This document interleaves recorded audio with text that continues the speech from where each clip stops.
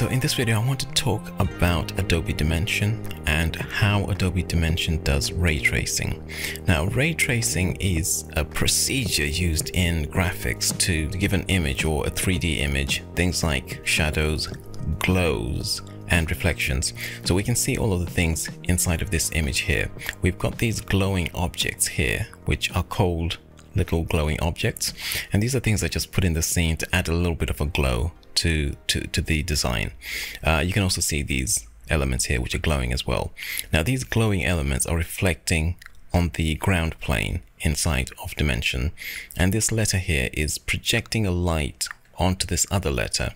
It's actually projecting a light at the back because I used the glowing material to project the light onto the other letter there, and that all comes alive when we ray trace the image. Now inside of Dimension there are a couple of ways of ray tracing. One is to go to the render tab, and in that tab when you click the render button it's going to ray trace, and it's going to ray trace to either low, medium or high quality in the current edition of Dimension. Another way is to do ray tracing in the way that I've done it here, which is to click on the button here, and what that does is that it gives us a render preview which might not be as high quality as the final render, but it allows us to see what the shadows and reflections are all going to look like. However, before we click on that button we have this kind of like really basic 3D image. It's not really telling us how the lights and the materials are interacting together. It's not showing any of the glowing. We're not seeing the glowing over here or with any of these items down here. So it's not giving us an accurate picture of how this scene is going to look. When we do click on the button, it takes a bit of time to render. It's usually not that automatic. And if I were to change anything in the scene now, it would start rendering again. It will take a few minutes to complete rendering.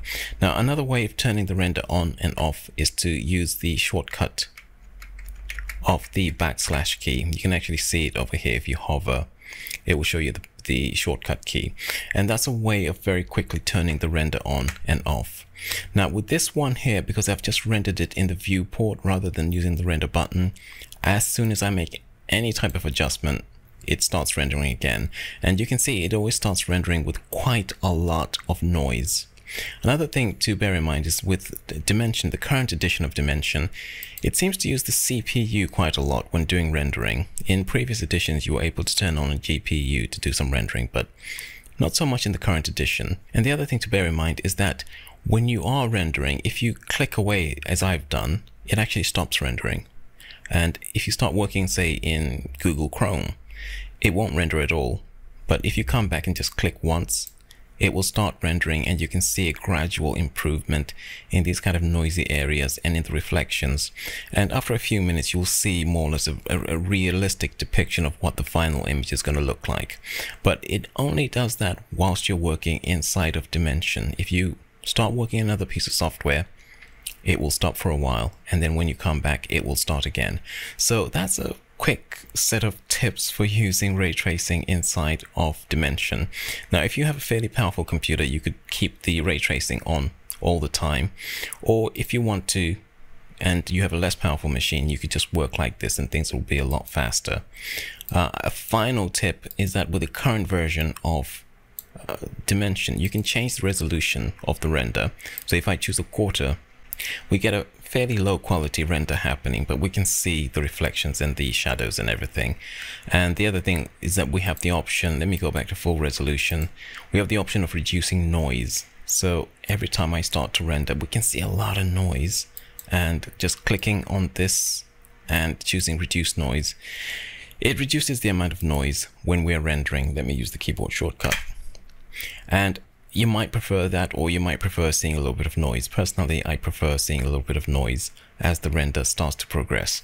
But that is my quick tip for ray tracing inside of Dimension. The only other thing I'm going to mention is that there is a cloud version of the renderer, and if you click on that one, you get a bunch of options to do your rendering inside of the basically using an online service that Adobe are currently trying to develop. So that's something you might want to try. I think currently it's free, and in some stage in the future they're probably going to charge for it if it works well. That is going to be it for this one. Hope you found some of that useful. I will see you in the next video.